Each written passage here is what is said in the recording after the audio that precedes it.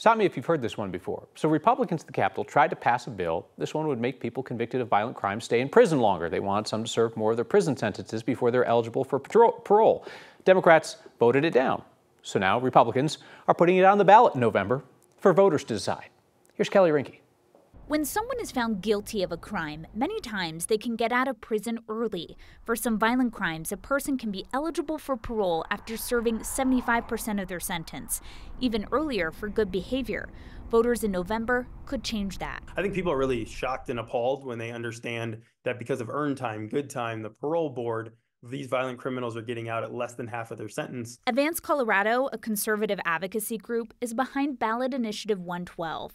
It would require a person convicted of certain crimes like murder and sexual assault to spend at least 85% of their sentence, not 75%, before being eligible for parole.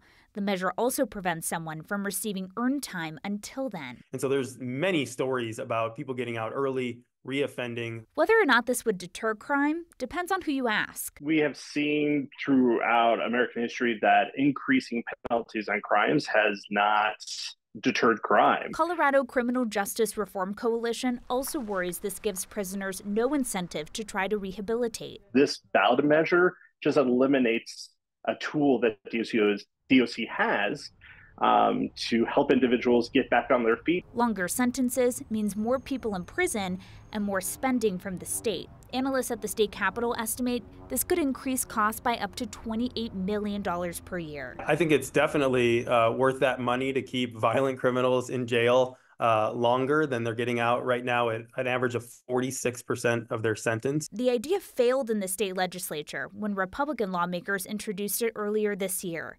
Now it's up to voters. 112 is an attempt to fix a problem that doesn't exist.